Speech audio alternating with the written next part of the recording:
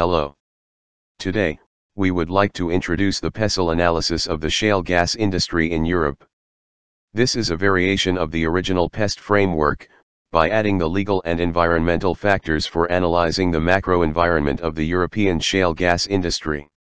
In fact, the success of shale gas in the US has prompted companies to examine the possibilities of replicating the shale gas production and market in Europe. But in doing so, they face various difficulties, including issues such as the different geology, the density of European population, the legal, fiscal and land use particularities, and the service industry for onshore. To add to the difficulties, there is considerable environmental skepticism and opposition from lobby groups and media, regarding shale gas drilling in Europe.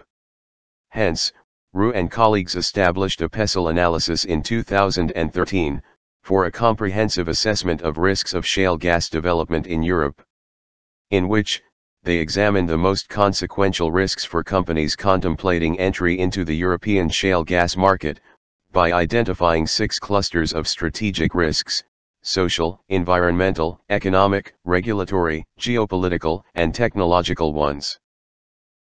The study was implemented in 3 particular countries from the questionnaires, including France, United Kingdom, and Poland. For each of the cluster and subcluster, the respondents were asked to answer 1 when they perceived low risks and 6 when they perceived very high risks for shale gas development in 3 countries. In case of France, the results indicate that social risks are very high in France. There is considerable organized opposition to shale gas development at all levels of society, and within the government and various political parties. What is unclear, however, is the depth of opposition across the country writ large. Historically, France possesses a preference for nuclear power generation. Concerning environmental risks, there is a high degree of urbanization, particularly in the Paris Basin. There are strong perceptions of environmental and safety hazards associated with hydraulic fracturing. Concerning economics risks, the ban imposed on shale gas activities remains in place, and until it is overturned, economic risks will remain high.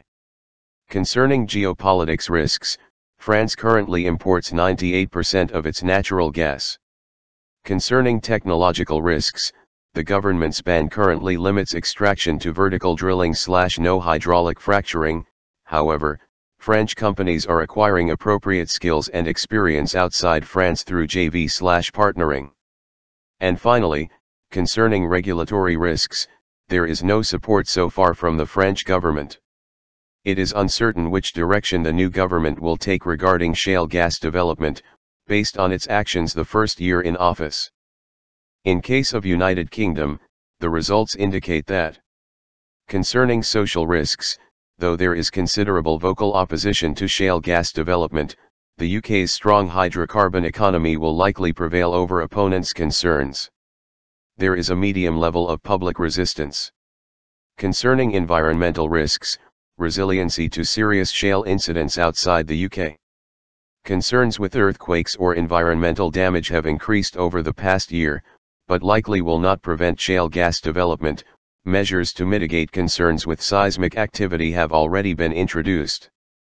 Royal Society and Royal Academy of Engineering review concluded that fracking can be effectively managed.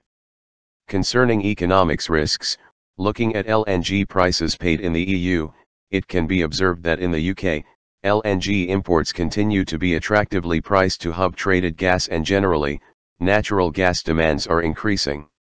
Concerning geopolitics risks, there is a need to diversify energy sources and enhance energy security. LNG imports have been increasing, with nearly all LNG coming from Qatar. Concerning technological risks, the UK has experienced natural gas extraction workforce, albeit mostly related to North Sea production and conventional onshore drilling. The UK has a strong gas/oil partnering experience levels. And finally, concerning regulatory risks, a strong hydrocarbon culture and regulatory framework exists. The government recently approved hydraulic fracturing in the UK.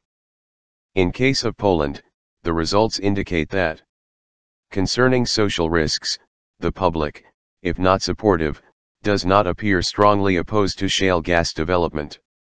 There is a high level of public resiliency to serious shale incidents outside Poland.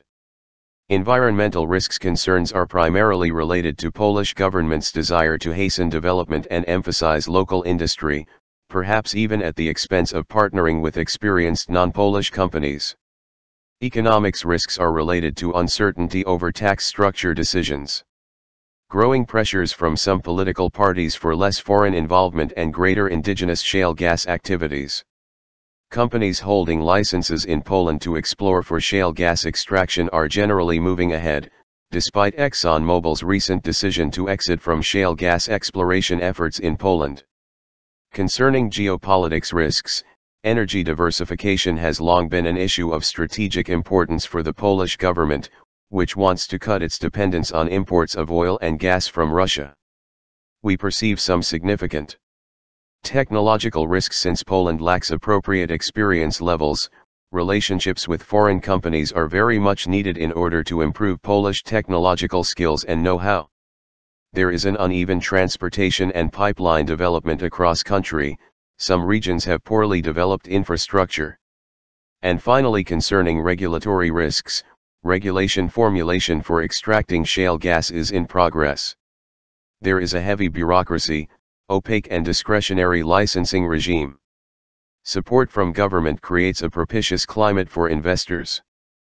In general, according to the Pestle Analysis, social risks often pose the greatest threat to shale gas development in Europe. France has significant reserves of shale gas, but the current ban has stopped shale gas development in its tracks. The U.S. Energy Information Administration estimates that France has 5.1 trillion cubic meters of shale gas reserves. On June 30, 2011, France became the first country in Europe to impose a ban on hydraulic fracturing. The UK has a supportive hydrocarbon culture and strong hydrocarbon regulatory protocols, but endures the backlash of hydraulic fracturing-caused seismic disturbances. The British Geological Survey estimates that the UK has 150 BCM of shale gas reserves, though a much-needed, more definitive survey is planned to obtain more precise figures. Subsequent to the release of BGS estimates, Quadrilla Resources announced shale gas estimates of 5.7 TCM at its sites in northwest England, and iGas doubled estimates of reserves contained at its site in northwest England to 130 BCM.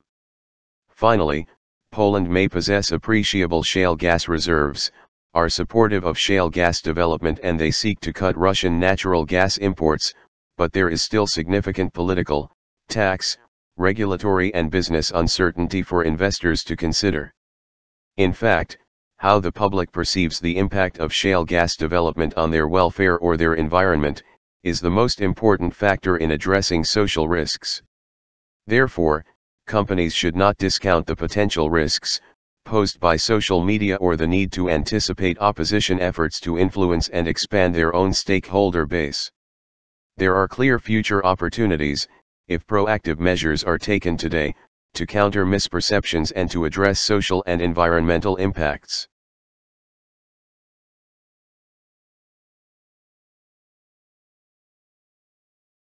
Thanks for your views and subscription to HKT Consultant channel. See you in the next video.